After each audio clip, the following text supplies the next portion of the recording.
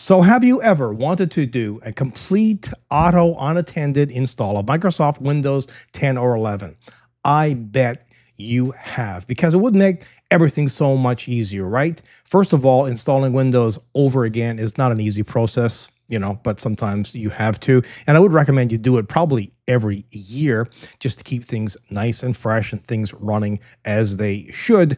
But when you do it, you got to be there and click, click, click and type this in, type that in. Well, you don't have to do that anymore, because if you go over to this website, which by the way, I have zero affiliation with, I just heard about it. And you can go over here and you can select all kinds of different options.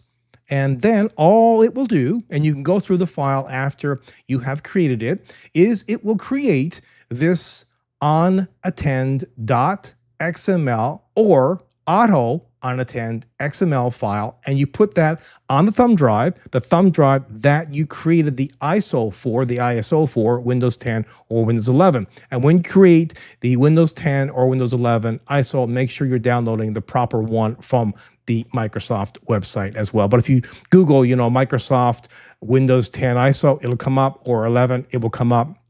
Create the thumb drive and then drop this XML file on that thumb drive, and you're off to the races. You stick in the thumb drive, you install Windows unattended.